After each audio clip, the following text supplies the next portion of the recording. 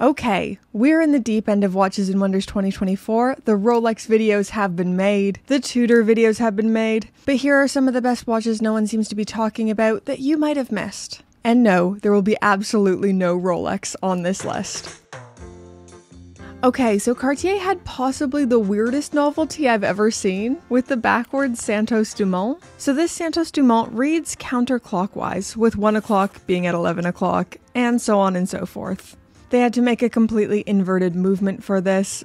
It's just weird, and I think I'm possibly one of the only people who really loves this. But the real standout piece for Cartier has got to be the Tortue and the return of the Tortue Mono Pusher chronograph.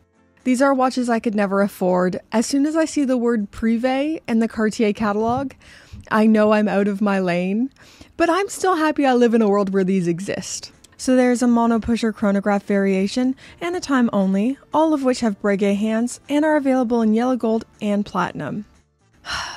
I just think these are so beautiful and so Cartier. Moving on to a brand I don't talk about nearly enough, Czapek. And they have one of my favorite watches of the year with the Promenade Gold Doe.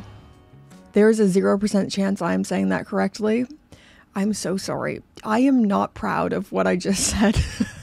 My horrible French aside, I think this is a watch that would, 1, appeal to a lot of people, and 2, it's something that's just so different. It almost feels like a Moser and a de Bethune had a baby. So this has a case size of 38mm, that Goldilocks zone, a thickness of 10.8mm, and a lug-to-lug of only 42mm, so a very wearable watch.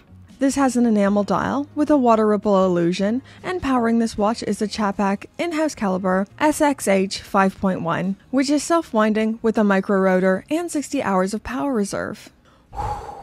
Possibly one of my favorite releases of this year. For me, Grand Seiko is often hit or miss at Watches and Wonders, but this year, 2024, they have absolutely knocked it out of the park with the Evolution 9 Birchback SLGW 003. Classic Grand Seiko aesthetic, beautiful dial, titanium case, but it's the movement that steals the show here. Sometimes Grand Seiko movements aren't the prettiest to look at, like when they put a giant lion stamp on the case back. But this, yes. This is the Grand Seiko in-house 9S-A4 10-beat manual winding movement, 10 vibrations per second, beautifully finished, and it has 80 hours of power reserve. All retailing for $10,700 USD. You can't argue with that. So this was the year of the datograph for Lange Sohne. I hope that pronunciation was slightly better than when I attempted French with the Czapek. And the real standout for me in ALS has got to be the new Lumen Perpetual Calendar Tourbillon Honey Gold. A little bit like the Cartier, can I afford this in my wildest dreams? Absolutely not. I don't even think they'd indulge offering me one, but I am happy I live in a world where this exists.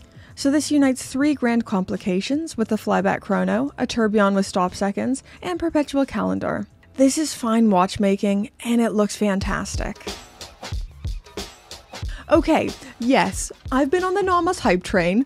I've been the conductor of the Nomos hype train, but I'm not getting off. That's what she said. It's for good reason. Look at these. So this was Nomos' first year at Watches and Wonders, and their novelties just brought me so much joy, releasing 31 new colorways of the Tanganta 38 date. I've had a few through into review, and I've just got a parcel with a few more colors through. I just love the splash of color. When Rolex is releasing a big old nothing package, Nomos is here like, hold my beer. So these are celebrating over 31 years of the Tanganta and over 175 years of watchmaking in Glashütte. Pure happiness on the wrist. Moving out of Germany and back into Switzerland, Vacheron Constantin have had some beautiful releases this year. I'm thinking of the dreamy purple Égérie, the Traditionnel Tourbillon chronograph, and the freaking insane Berkeley Grand Complication. But I'm a sports watch lover, so I'm all juiced up over the green dial overseas. Once again, I know these are out of my league because they're all priced at price on request. Feels great. But there's just something about pink gold and green that is forever perfect. My only big disappointment with this is that the size that would fit me, the 35mm, has a diamond bezel. I just hate diamonds so much. I hate them particularly on a sports watch that I want to look sporty. I get it, you know, with the ones that are marketed towards the ladies, but it would be nice if we had the option of no diamonds for the 35mm. These aren't even just for ladies. I know men who have this size because it wears really nicely. The big 40mm overseas wears big, and the 35mm wears really beautifully on a lot of wrists. So please, Vacheron, give us no diamonds, please.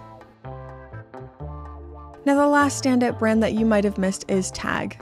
So I've been keeping a close eye on TAG Heuer because I really feel like they're about to have a comeback as they rely more on good mechanical watchmaking and less on subpar connected watches. The big new addition everyone has been talking about is the new split-second Monaco, which is freaking massive, very, very cool complication. Insane price point at over £120,000 though.